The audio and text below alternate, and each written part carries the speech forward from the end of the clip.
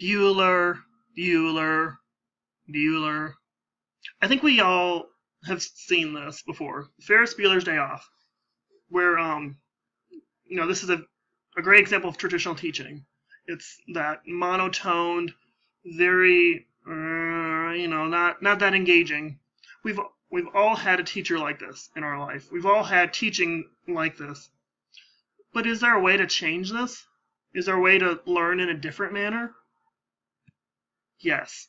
The flipped classroom is what I'm writing about, is what my hypothesis is toward. What is a flipped classroom? How much time is involved? Is it time effective? What kind of media is used? Is it a personalized education for students? Is it student-centered? These are all questions that will be answered throughout this presentation. So defining a flipped classroom, you learn your content at home and homework at school. So students are at home and they watch their video lecture that their teacher created and designed. And then when they get back to school, they're working on homework, and in quotes, because it's independent practice. That's what they're doing. They're working with the teacher. They're working with their peers to work on this assignment. So it's more engaging. Here's a great example of a flipped classroom. I found this online. It's kind of got that South Park kind of cartoony kind of feel to it. But the traditional classroom is right up here. Here's the teacher. His lecturing his students all in a row, kind of monotone, that Ferris Bueller kind of esque. And then when classroom time is done, when school's done, students go home and they're working on their assignment, working on their homework. See, this kid's very confused because he doesn't remember what the lecture said. But in the flipped classroom, here's the teacher's lecture. He created this lecture. You can see he's a teacher, but here he is in the computer. Student watches the lecture. He can watch it as many times as he wants. He can stop it, pause it. And then when he gets to school the next day, the student reviews it. The student has answers and questions and answers from the teacher. And then the teacher, can one-on-one with individual students or groups of students.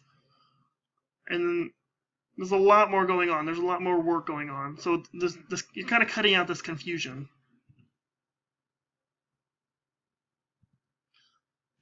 Flipped classrooms are very time effective. The lecturing is gone.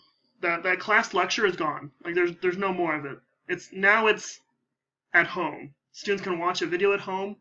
So you eliminate that whole lecture aspect, learning the new material at school. And ultimately, students learn at their own pace. Students are learning to stop and pause the lecture. If they don't get it, they can watch it again. Or if they need to, they can just kind of fast forward it. And they become their own teacher in a sense. They're learning how to micromanage. They're learning to teach themselves through these videos. And ultimately, class time now is for a warm-up, it's for review, it's for independent practice, where students, warm up on whatever the teacher is going on, maybe like a 5-minute activity.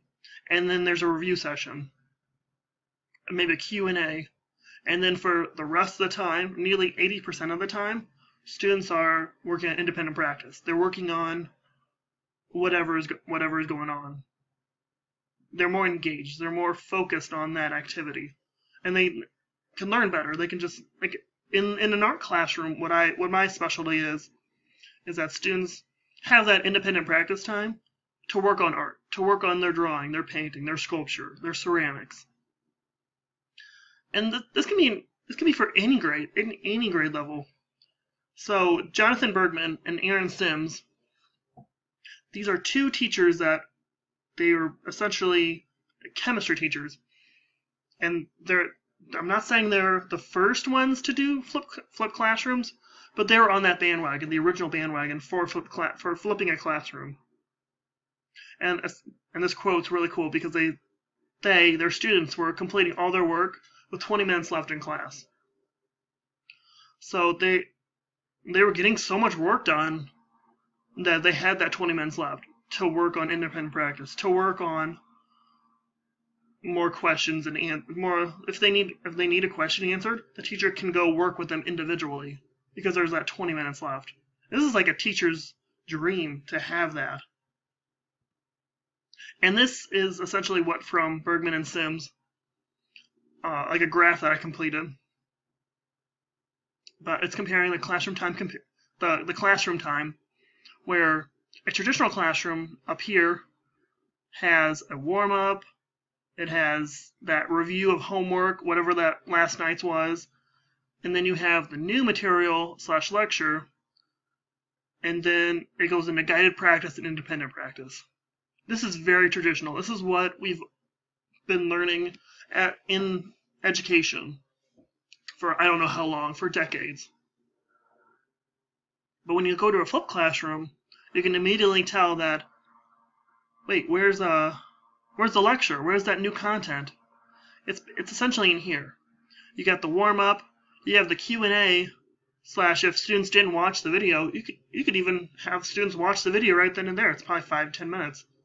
And then 80% of the class, or a good chunk of time, is for that guided practice, for that independent practice. So students are working, students are actually getting their hands on activities or whatever, that interactive time. They're working with their peers and the teacher. So flipped classrooms have a preferred media. It's usually YouTube or Vimeo. It's usually where teachers create that lecture and they put it out there for students to watch.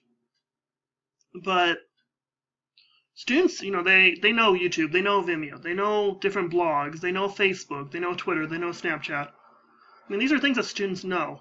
And as educators, we need to be using and utilizing these tools so that students can learn to become their own teacher, learn to become that lifelong learner down the line. And really interesting that teachers, they use Screencast-O-Matic, they use Livestream. I don't know if you've known this, but we have all been flipping a classroom in this course, in this technology course. If you did not know that already, that's really interesting because, we've all made these lectures, we've all made these PowerPoints, and this is what teachers do. They make it on Screencast-O-Matic, they make it on Livestream, and then they post it up on YouTube. So we've all flipped a classroom, so that's really cool. And here's a student utilizing her iPhone. Like, she's listening to a podcast, and that's also flipping a classroom. Teacher makes that podcast. It doesn't have to be visual. Students maybe want to listen to it. Maybe they're listening to the lecture. And then they're taking notes. Like, she's probably in maybe 4th, 5th grade, maybe 6th grade, I don't know, 7th. But, like, she's already taking notes based off a lecture. I feel like this is like a college-level activity.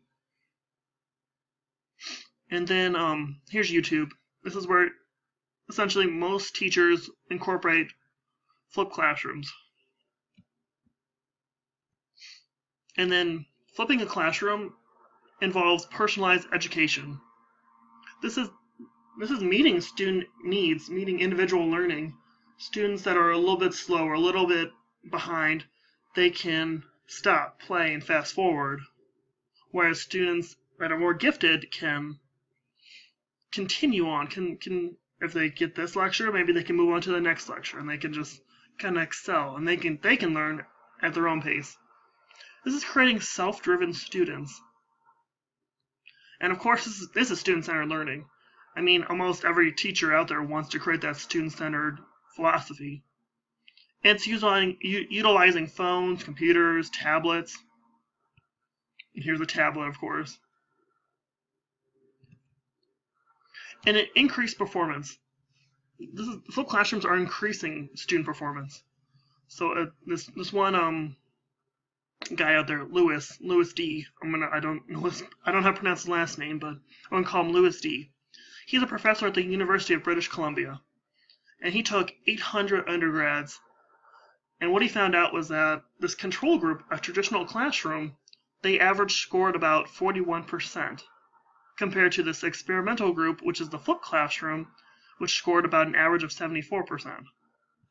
So here's another graph that I created. You can see that in the blue is the control group, that traditional classroom, compared to the red, which is a flipped classroom. It's astounding that the average is like right here. Like this average is about half. Whereas over here the average is about 70-some%. It's almost night and day difference. It's like almost doubles from a traditional classroom to a flipped classroom. And then again, this is what a traditional classroom and flipped classroom look like. You got the lecture in the traditional classroom and then the homework. And then a flipped classroom, you have the lecture with the student, and then you come back and do that activity, do that homework assignment within a bunch of peers or with the teacher. My references.